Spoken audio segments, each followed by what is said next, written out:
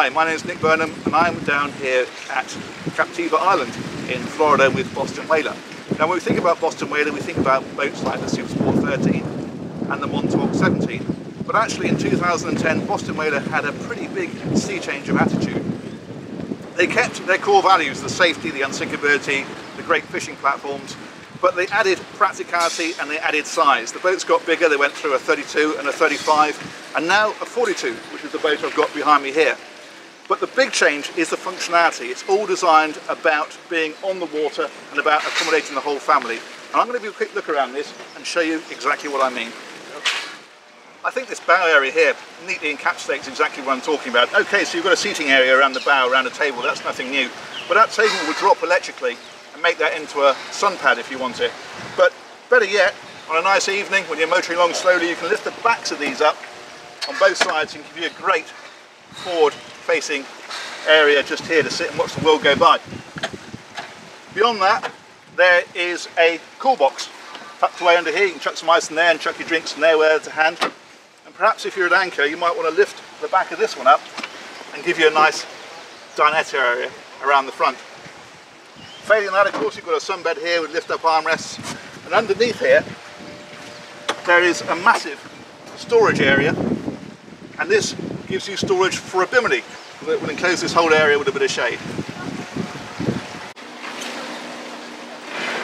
If we come to the back of the boat, it's a similar story. You've got your triple helm just here, but if you want your crew to be able to enjoy the ride under the shelter of this hard top behind the screen, well then there's a seat here which just lifts out, flips over, and you'll notice that this is actually hydraulically balanced, so that if you let go it's not going to drop and slam on anybody's fingers, and that then just lifts up, gives you a great seating area just there. There's a wet bar behind there with a sink and a griddle, and then further back it's classic Boston Whaler. It's all completely open, loads of room for fishing, but again it's adaptable. You've got seats that flip out from the coamings, there's a dive door in the side, and everything is where you need it. So underneath the seat is the dive ladder, and underneath the floor is the table to make that area into another diving area. Now if we come on to the inside of this boat, this is not designed to compete with boats like Sea Lines. This is a centre cockpit walk around boat. It's an absolutely magnificent day boat, but what this does is just increase the scope of the boat. So you've got over 6 foot of headroom down here, you've got seating for 6 people, you can make this into a double berth if you want to have a night on the boat, and you've got a little galley area down here as well, and a really good separate head, so it really extends the scope of the boat. Now I was talking to Charlie Floss earlier, who's the design manager for Boston Whaler, and he has a really great expression. What he says is the boat is the tool, not the experience. What he's trying to provide is the on-water experience. Now we've got 4 350 horsepower Mercury Verado outboards on here, so I think the best thing to do next is to go and experience it. Right. So out here on the water you might think having those 4 engines is a little bit daunting, but in fact the interface is exactly the same as you would have with a twin engine setup. So you've got 2 throttles and a steering wheel, and each throttle controls a pair of engines. In fact there's also a joystick on here, and that's rather neat because when you're manoeuvring in harbour you don't touch the throttle, you don't touch the wheel, you control the joystick and you can watch it vectoring the engines in pairs to get the boat to do what you want it to do.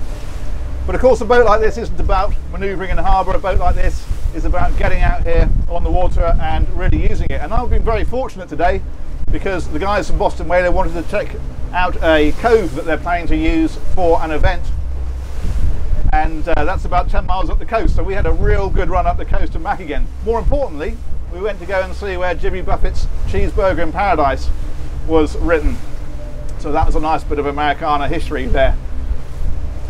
In terms of performance, well, she cruises very nicely at around 32 knots, and that's about 5,000 RPM, and she tops out well into the 40s.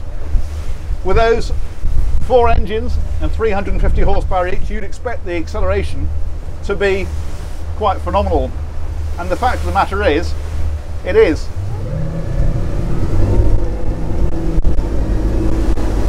If you give the boat full throttle, it organises all the trim of the engines and the trim tabs for you.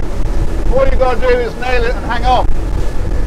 But I say hang on, in actual fact, even in choppy conditions like this, and we're now doing about 30 knots, It's a really rock solid, steady ride. The boat feels all of a piece, it's cutting through the water, and this is what this boat does, it covers ground. When we went up the coast earlier, we just did 30 knots all the way there, 30 knots all the way back, really comfortably.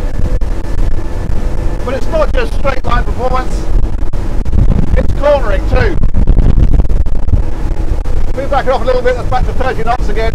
We can put this boat into a hard turn, and it just digs in and goes round. You really can't wrong foot it. I had this really hard over earlier at about 35 knots, and it just does what you ask of it. You turn, it turns. There's a ball on the steering wheel, which means that you can just spin it from lock to lock. And because it's got very powerful power steering, the steering you see from those great big 4 engines is really light. It's fingertip stuff, and it's really direct. I've got to say, they've got the dynamics of this boat absolutely spot on. It's a fabulous thing to drive. It's great fun.